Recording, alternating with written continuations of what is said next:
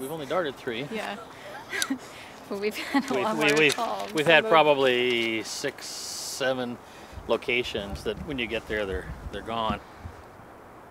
I mean, we had calls starting at 6 this morning and it was still dark, so we obviously weren't going to go out then. So.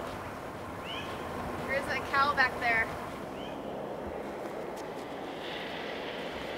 We're testing out this logistical mechanism, if you will. There are a lot of moving parts in all of this, from the phone calls and the timing to finding the animal to recovering the dart. We've had 2 cases so far. It happened to us once, and it happened to another crew where they darted the moose and it didn't run off. Oh. And it just sat there. And we actually left one dart, we marked it, the location, and then we went back about an hour later and the moose had moved and we were able to pick it up. This is the size that's best for the moose so that it doesn't stick, it just bounces out. You saw real quickly, it just dink dink, and that's it.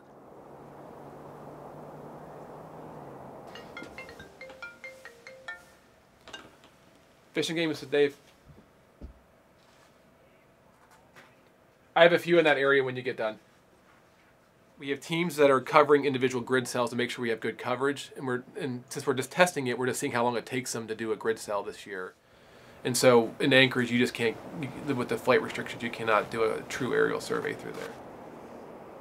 Our whole goal was just to understand moose in Anchorage better and inform overall the whole population and what the game management unit here, which is 14C. So it really is, I mean, it'll be an important tool for us if we can figure all this out.